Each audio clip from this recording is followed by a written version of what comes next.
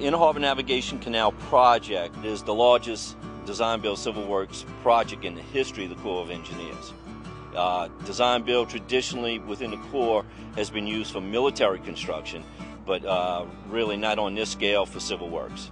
When the major elements are completed in design, you can start construction without having the entire project designed. This project protects most of New Orleans East, the Gentilly area to the west, the upper Ninth Ward, the French Quarter, the lower Ninth Ward, and also parts of St. Bernard. This particular area has been considered and called the Achilles heel of the overall system.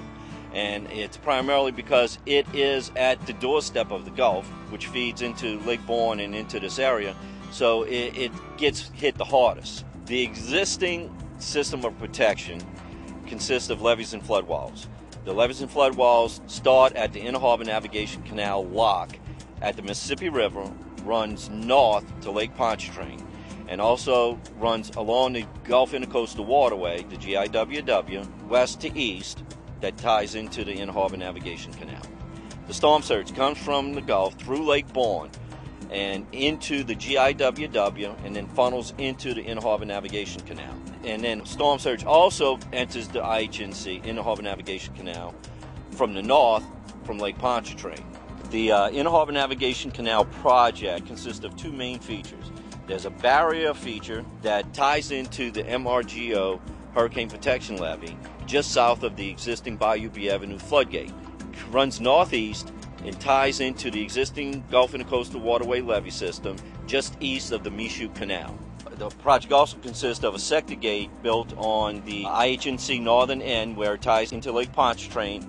So the project, in effect, takes the place of an existing 30 miles of levees and flood walls that is the primary line of protection. I'm very excited to be on this project. I've been on the project over 2 years now, and it's a very challenging, very rewarding project. The primary level of protection will be a barrier wall, and it's built with 66-inch concrete spun cast piles, which is what you see here. These will also have steel reinforced concrete inside of them. They weigh 92 tons each, and we're going to put approximately 1,400 of these in the ground. There's a small square pile, approximately 60 feet long, that we put in to seal the seam. There's going to be 36-inch steel batter piles on the backside, approximately 200 feet long. They're driven in at a 45-degree angle. And then we come in after that and we put a precast concrete cap on the top. These weigh about 96 tons, and then they form and pour the spaces in between each precast section. What you see here is what will be in place by the 2009 hurricane season. We're calling this advanced measures. It will be up to elevation 20 feet. To complete the 100-year level of protection, we'll put an additional wall section on the front here. The top of the wall kind of looks like a castle, so there's a 26-foot section and a 24-foot section, and they alternate. It minimizes the amount of overtopping over the wall. Most of the 2 miles will be made up of this pile-supported wall. And then we have 3 gates in the barrier, one at Bayou B Avenue, which is a small sector gate, 56-foot wide by 8-foot deep gate, basically for commercial shrimpers and recreational boaters that are out in the marsh and accessing Lake Borgne. And then on the Gulf Intercoastal Waterway, we're going to have 2 separate gates, a sector gate and a barge gate. Both of them have the same dimensions, 150 feet wide by 16 feet deep.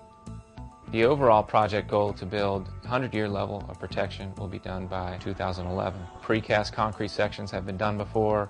You know, all these piles have been made before. It's just putting them in combination, and in the arrangement that we're doing it is very innovative. The whole project will be built from the water. All the equipment will be floating. We'll have over 50 barges and pieces of equipment floating at any one time and moving around the project. We'll have several faces of the wall being built at the same time. So we'll have a lot of contractors, a lot of work going on in this area on the water, and it could be 24/7. So it will be like a big assembly line, and we'll have up to 4 of those assembly lines working at one time, going from north to south and south to north on either end. Being that this is the largest design-build civil works project in the history of the Corps, it is almost $700 million.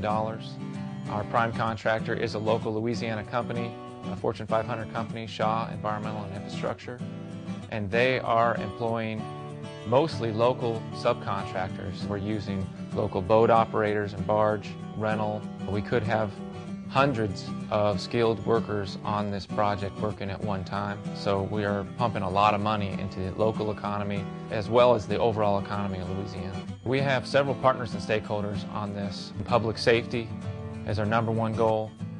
We also have 2 other goals, being navigation safety, because we are on a navigable waterway, and the other one is environmental compliance, because we are in a sensitive area encompassing wetlands. There's lots of fish and wildlife in the area. There's a couple endangered species, including the sturgeon and a manatee. So we have those 3 goals in mind when we're building and designing the structure. I'm a native New Orleanian, born and raised in New Orleans, and I've worked for the Corps of Engineers for 37 years. Take pride in my job, just as the rest of my co-workers do, and we take it personal in the things that we're doing. Katrina has visually and graphically showed us what can happen if you get a storm of that magnitude. There's no way of giving you total protection. This system will bring the level of protection up to the 100-year level, and it will significantly reduce the risk.